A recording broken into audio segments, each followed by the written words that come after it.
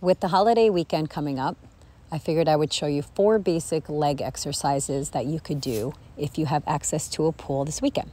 The first one was leg abduction, bringing your leg out to the side. The second one is leg raises, bringing the leg forward. And the third one, as you're seeing here, is the leg extension, bringing your straight leg behind you.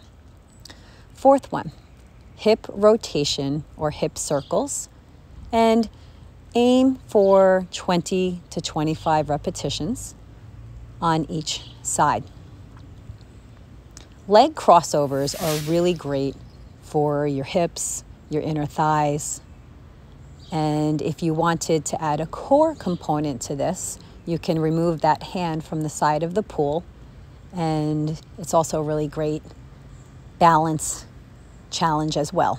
And here I added some pulses, and you can aim for, same thing, 20, 25 pulses. We're doing some Pilates pumps, 20, 25. If you have some good core strength, you can finish up here with the accordions. These are challenging, especially on the hip flexors. Have a great weekend. Happy 4th of July. Enjoy the workout.